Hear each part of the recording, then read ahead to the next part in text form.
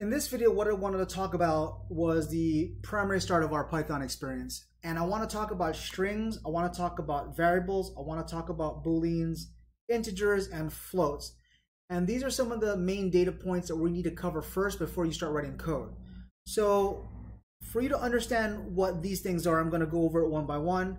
Let's talk about strings first. So why don't we look at my screen and then we'll talk a little bit about it. So strings is a data type, and for example, a string is like this, right? So if you said, I'll write my name, that's a string. And you should also know that this is a string. It's not 5. These are just letters that represent the number 5, F-I-V-E. You'll also need to understand that in Python, we create strings by putting quotes around it. And we bind these strings to variables, which we're going to get to in a bit.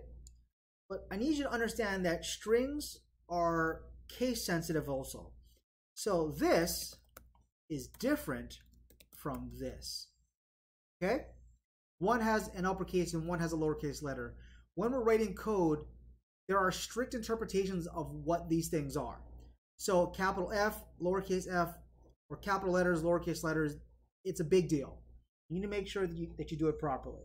So, in string declarations, normally we would write them out a single line at a time, and we would use more than one line of string to have multi-line effects. So we can say if you wanted to have line 1 and line 2, we can do that. And so I'll show you how that's written. So let's say we do a statement that says, you want to say something. We can do this. There's 3 quotes. And then we're going to enter our lines here. So let's end it with 3 quotes. So we begin and end with 3 quotes. And we'll say, this is line 1. This is line 2. This is line 3. If I was to save and run this, let's take a look at what would happen.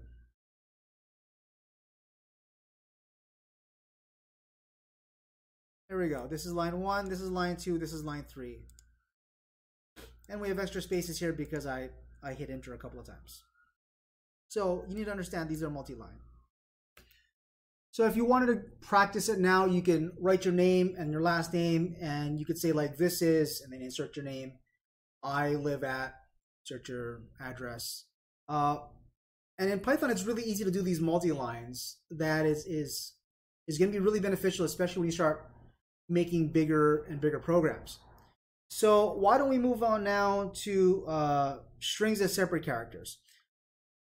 So when we write this out, okay, so when we write Python out, you need to understand that every single character in your string has its own place, and they're assigned a number position. So let's take a look at my screen. So for example, if we do this print statement and we say hello, all right? The letter H has a position, the letter E has a position, L, and O. And when we do this number position, we always start by counting from the number 0. So if you look at hello, we go 0, 1, 2, 3, 4. Because in code, on the number line, 0 is a place. You can't ignore it. You can't ignore the 0. So if I was to say, let's set this to a variable. Do this with me. We'll say greeting equals aloha. Okay? If I wanted to just pull the L in aloha, that is index position 1. So I would say print greeting bracket. That's how we call an item in a list or its position, and we'll say 1. If I save this and I run it, we're going to get the letter L. Okay? So there we go. We get the letter L. If I want greeting, if I want the O, it would be 2. And I ran it. There you go. I get O. And so you can understand how we pull these separate characters out of a string. And why this is important is, let's say you wanted to strip out certain things from a string, you can do that. And the reason that we do that is to prove that every single point in this string has its own index value. It's a very important concept that you understand this. All right, let's move on. So let's try this. Let's keep it simple. Let's keep it quick. So we'll have a school name, and I work at Roosevelt, so let's do this. All right. If I said print, and I said school, and I said 3, and I put a comma here because that's how we separate things out.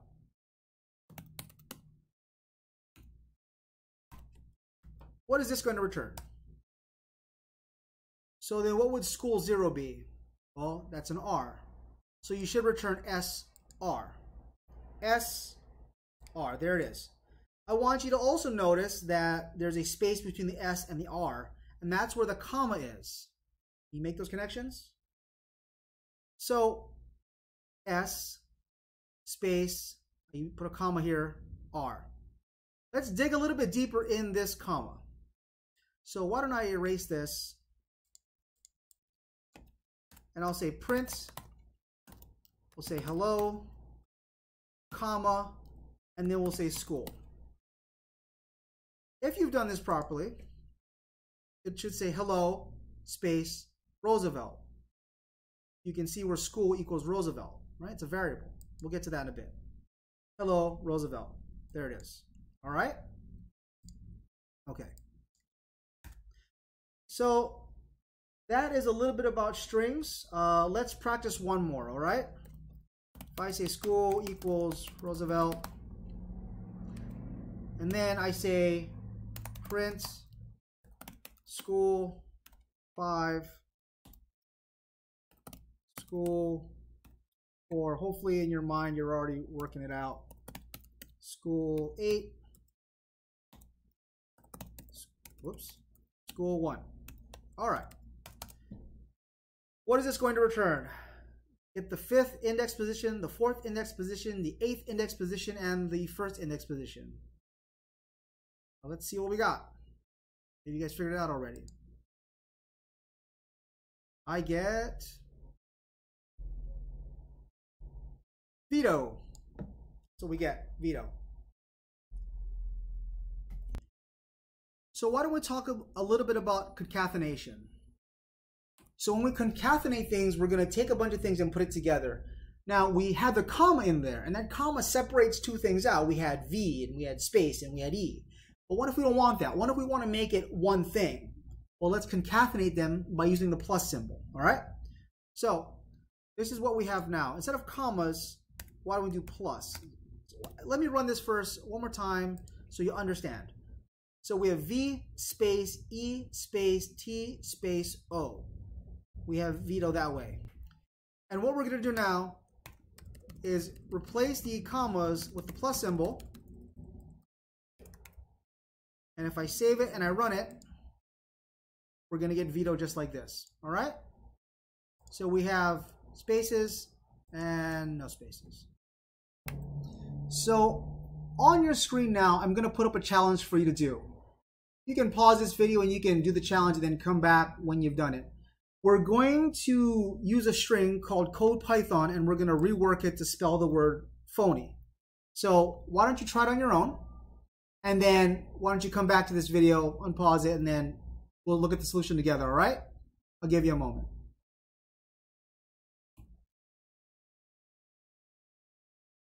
All right, welcome back. So I've created a variable called word, and I made it equal code Python. And then if I ran this out, it spells phony. P-H-O-N-Y has index positions in this word, and we've made a new word from the old word. Okay? So, and that was easy enough for you to do. Let's talk now about the new line character. So you can create new lines in a single print command using the /n character. So let me give you an example of that now. If we say print Roosevelt /n, notice that my quotes have not closed, by the way, okay? I only have a pair of quotes, one at the beginning and one at the very end. I say high school.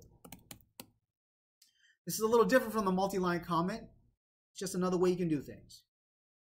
If I hit run, we have this, Roosevelt followed by space high school. If I didn't want that space,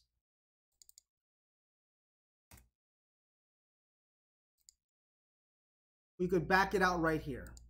So if you get rid of those spaces and just do Roosevelt/N high school without any spaces, then you're eliminating a lot of extra characters that you don't need. Okay? I mean, I kind of prefer the multi-line way, but that's really up to you.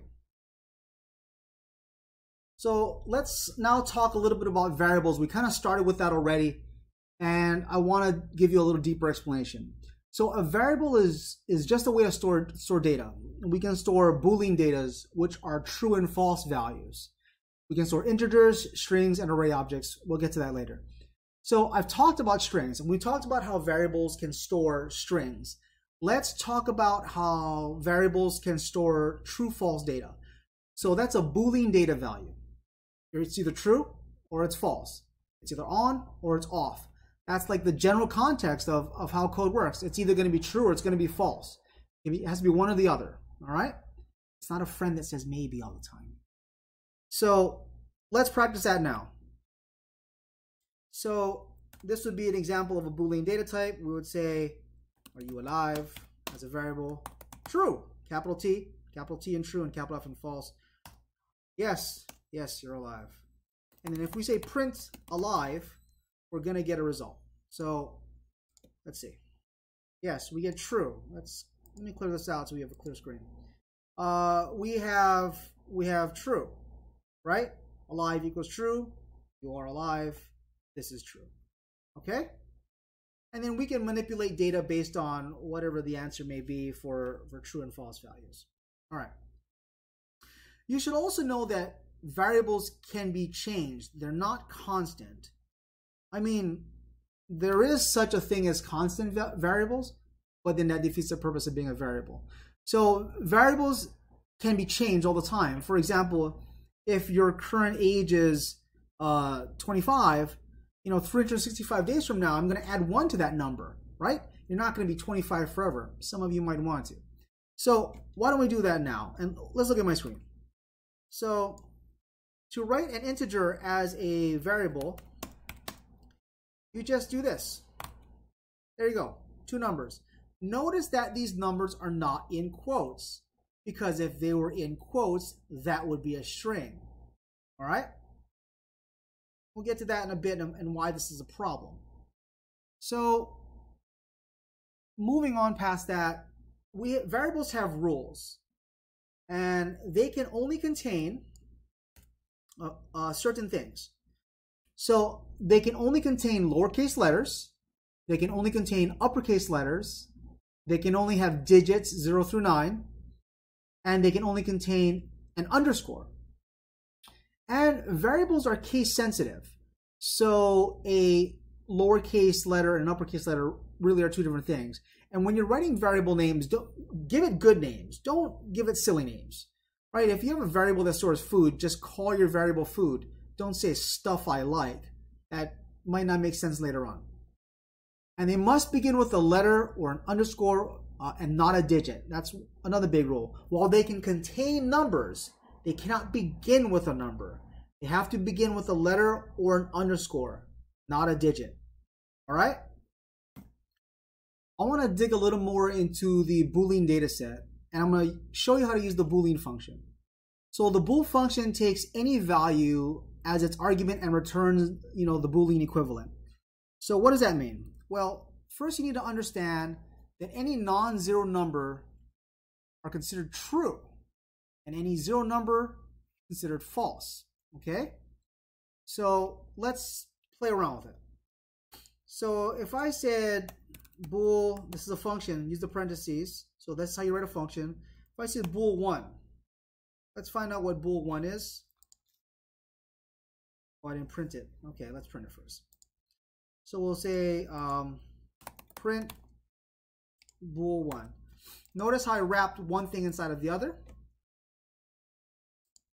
I run it. It's true. 1 is true. Okay? So let's say bool 0. And I said earlier that zeros are false. There it is, false. But if it's 0.000000001, would this be true or false? I mean, it's so inconsequential. Let's find out. It's true because it's not 0. This has something inside of it, and that makes it true. All right? That's important to know. So let's talk a little bit more about integers. Integers are whole numbers. They're not fractions. There's no decimal points. And any sequence of digits in Python represents a literal integer. So let's take a look at these. All right? These are literal integers. Notice they're not wrapped in quotes, okay? They're little integers. But you can't have an initial 0 followed by a digit between 1 and 9. So it's a little tricky, right? See, these are integers. So this is an integer, and that's an integer, and that's an integer. This is not an integer. Immediately it's broken. Okay? So integers cannot be preceded by the 0. All right? Must begin with 1 through 9. And any sequence of digits specifies a positive integer. So 6 and plus 6 is the same thing. 6 plus 6, same thing. They're both positive integers. Okay? And to specify a negative integer, we just add the negative symbol. That's easy to understand. All right? One thing you need to also understand is that Python does not like commas in between its integers. So if I tried to do this, if I tried to print, here, let's create a variable called age, and I said it equaled 1, 0, 0, 0. Normally for you and I, we would assume that's 1,000. If I said print age, we're going to get an error. You get 1, comma, and then a 0. That's not 1,000. That is 1, 0. That's a tuple. It's something different. So to do that, we just drop that out. We just omit it. We go 1,000. Okay. There you go, 1,000. But if you wanted to be like really clever about it, there's other ways to do it. But for now, we'll just do it like that. All right. Math notation in Python is the same. So you can add, you can subtract. This is multiply, that's the asterisk key. This is division. And double multiply is an exponent. All right, let's look at that. Add, subtract, multiply, divide, exponent. So for example, if we said age equals 10, and then we have another variable called, well, let's do a print function. We'll say age multiplied by 2. And we're going to get 20, right? You don't know what 10 times 2 is, then, whatever. Age multiplied by 2, okay? You can do this if you want to. You can do second age, and I'll say this is all these numbers. I can do age multiplied by second age, and we're going to get a super big number. We can say age raised to the exponent of that second age, and we're going to get a super big number, okay? All right. So let's talk about floats. Floats are integers with just the decimal points at the end. Integers and floats are two different things. So we can think of floats as integers that are whole numbers but have floating point numbers. That's why we call them floats. They have decimal points. And we can use an underscore to separate the digits for clarity as for integers. So let's try this. So let's say we're having the number 1,000 the last time, okay? So we say age equals 1,000. Well, if I printed age, and let's look at it one more time, and I hit run, we get 1000. All right? There it is, 1000. Okay. And I can do this, comma. Let's see what happens. Still 1,000. The only reason you would put the underscore in there is to just, if you're working with big numbers and you got a lot of code, you say, well, how do I read out a million? I might not read all the zeros properly. All right. Let's explain what a float is. So if I do .00 and run it again, we now get 1000.0. Yes, this is a floating point number. You should also understand that when you mix integers and floats, Python automatically promotes the integer value to float values. So if I did this, let's do something real simple. If I said print 10 plus 4.0, we're going to get 14.0. There it is. We get 14.0, okay? That's all it is. Versus 10 plus 4, two integers. We just get 14. So when you're working with Python decimal places and using floats, I like floats better because it's one, more accurate. And two, if you're working like, let's say the banking sector, or you're trying to sell someone something using Python, you want to charge them for that extra decimal fraction of a dollar at the end. You don't want to just lose that. Especially if you're trying to compound interest or you're trying to build a calculator, you need those decimal places. Those are very important to have. We can also convert an integer to a floating number by using the float function. So in this case, we'll say age equals 20. All right? And if I printed this out, it's just going to show 20. But if you wanted to convert it to a float, you could do this. You could just say float and then wrap that in a parenthesis like that. Or if you wanted to, new age equals float age, because I'm just passing the value from the age variable into this new age variable, right? This goes to here, convert into a float. And then I'll just print new age. I argue that this is a longer way, but hey man, if it works, it works. 20.0, there you go. You can convert that to a floating data point. All right. Now let's talk about order of operations in Python. So in Python and other coding language, we follow this order of operations, and we use parentheses to wrap what we want to be done first. So just like when you took math, right? You had to get grouping symbols, you had exponents, same thing. So let's go look at my screen now and we'll show you the difference. So for instance, if I said, let's call this variable A, and if I said 5 plus 10 multiplied by 30, and I have a B variable, and we say, I'm going to wrap 5 plus 10, and then I'm going to multiply this by 30. All right? You smart people out there are already going to know what's going to happen. I'm going to print A, and I'm going to print B. Let's find out. One answer gives us 305, and the other answer gives us 450. These are two different numbers. And if you're playing with people's data, you need to make sure what needs to get grouped and how it's supposed to be grouped. Okay? So the parentheses tell Python to do the operation in the parentheses first, and then to do the operation outside the parentheses next, just like math. And parentheses can be nested, which means that there can be parentheses inside parentheses. That's fine too. Let's do a quick practice build together. We're going to figure out how many hours have passed since the year of your birth. Now, it doesn't matter about months and days, and let's not count leap years. Let's keep it really simple. We're just going to do a rough calculation to figure out how many hours have passed since the year of your birth. If you want, you can pause this video and go ahead and practice this and try it. And in a little bit, we'll come back and we'll go over the answer together. Welcome back. Okay, let's go over the solution to the challenge I gave earlier.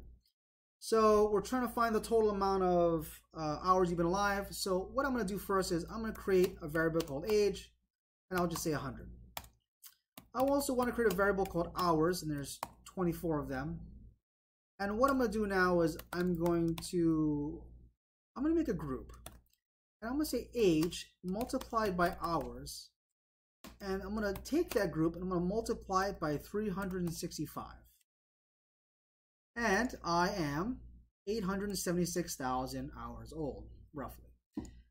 So this is how I solve that problem. I thought it was easy enough to do. Hopefully for you, it was easy enough for you to do. You've learned a lot today. You've learned about integers and variables and floats and booleans and a lot. So hopefully you've understood what was happening in this video. If not, go back, rewind it, watch it again. If you want another practice to do, then try to calculate the area of a room, multiplying length times width, and then go ahead and try to convert that into square feet to square meters. So we can really do a lot with Python. And hopefully you'll understand how to write more code, and keep watching the videos. Go ahead and subscribe to the channel. I've got a lot more content coming up, and then when you're done with Python, we can learn other things like JavaScript as well. So thank you for watching. Please subscribe to the channel, and I'll see you again soon. Bye.